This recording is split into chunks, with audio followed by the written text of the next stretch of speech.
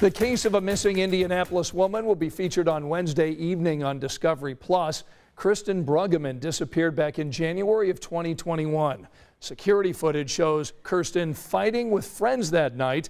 Hours later, the cameras caught her walking by herself in a parking lot before she disappeared into the night. Now, we talked with Kirsten's mom over the weekend about this case that you'll see Wednesday night on the show called Disappeared.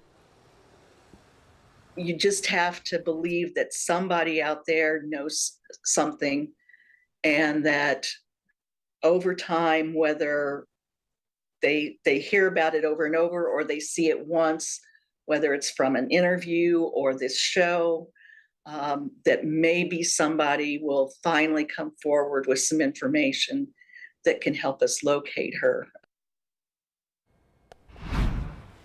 Now, Kirsten is just one of 200 plus open missing person cases in the state of Indiana. State police has a hub that's set up dedicated to collecting information on missing people just like her.